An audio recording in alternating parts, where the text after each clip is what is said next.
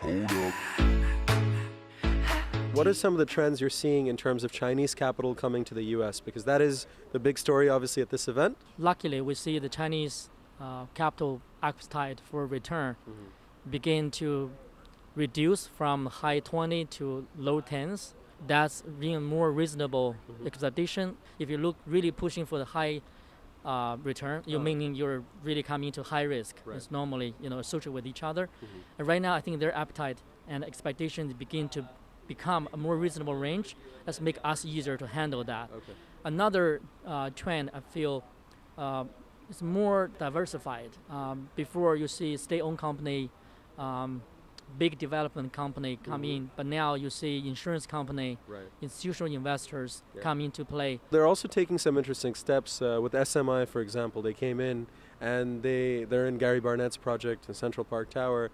They've imposed a lot of conditions on their money. So they're not just saying, here's a check and I'll see you in 5 years. They're actually saying, here's what we need. There's a lot more demanding. They're more demanding in the way they put their money in. In the past 2 years, I think Chinese capital become very sophisticated and equipped with professional teams. At this point, they are knowledgeable and experienced to have the real negotiation with all the developers in Manhattan.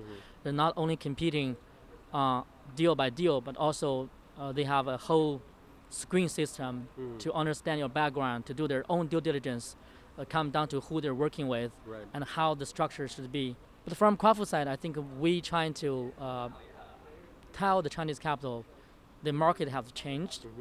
We should not only follow the market, but we should lead the market. At this point, in the past 2 years, there were tremendous amount of land trades. It's over $28 billion. And everyone knows the construction loan basically stopped. And that means in the next 12 to 24 months, there will be a lot of land acquisition loan become mature. What's going to happen? That's a good question and to be asked by the Chinese capital. That's a lot of opportunity there, right? Yes, and that if you recognize that as an opportunity, I would recommend the Chinese capital to go the upper stream of the game, which means you can become the lender to do the math for those projects. One way you help them to go over this winter, but also you may gain an opportunity and access to a very good project if it doesn't perform.